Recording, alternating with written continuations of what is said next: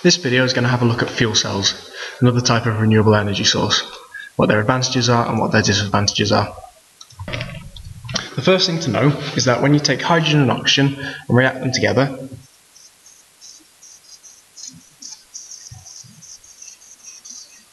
they give out a lot of energy.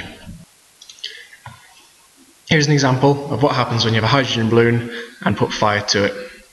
So you can see just that small bit of fire, when hydrogen and oxygen react together, gives loads of energy out. Just so you can see it in even slower motion. So you can see the sheer amount of energy you can get just from a small amount of hydrogen reacting with oxygen. That brings us to what is a fuel cell. The basic definition for a fuel cell is something that uses a fuel and oxygen to produce energy. The main example is where you have a hydrogen-oxygen fuel cell. So what this means is they have a fuel cell that contains hydrogen and oxygen and they react together. It means one of the positives is the electricity is generated directly from that reaction.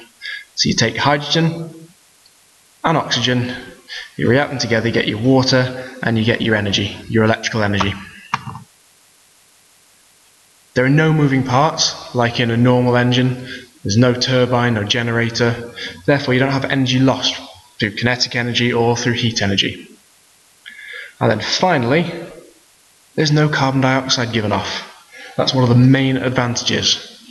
In this reaction here, the only product is water with our energy given off. So there's no CO2, so it doesn't add any of the major greenhouse gases. There are some disadvantages, however.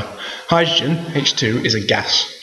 And the problem with that is you need a lot more space to store it because it expands to fill the container.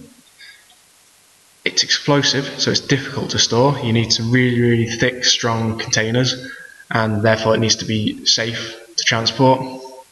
And you produce the hydrogen from hydrocarbons. That usually means burning hydrocarbons, which gives off carbon dioxide, so it's not completely CO2 free.